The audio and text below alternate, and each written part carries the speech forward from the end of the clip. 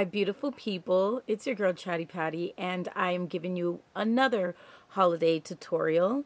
And this one, I'm going to call it Chestnuts Roasting on an Open Fire. And this is just a very simple matte brown smoky eye that I did. And I decided to use the Wet n Wild palette, and this is in Vanity. And I was kind of between trying to use either this one or the Urban Decay Naked palette. But since a lot of people do not have the Urban Decay Naked palette, and this one you can find at any Walgreens, I just thought it would be better to use this one so that you can get this look.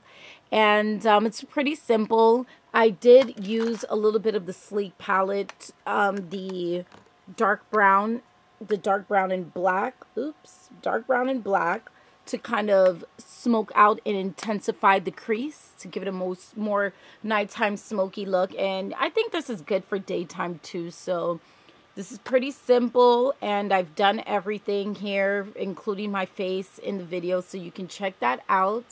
Thank you guys for supporting my holiday makeup tutorials. This is my first time doing it, and I'm really enjoying doing this.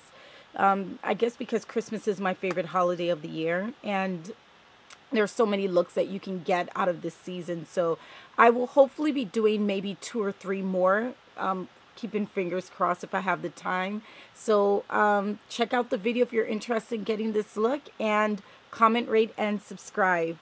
Bye.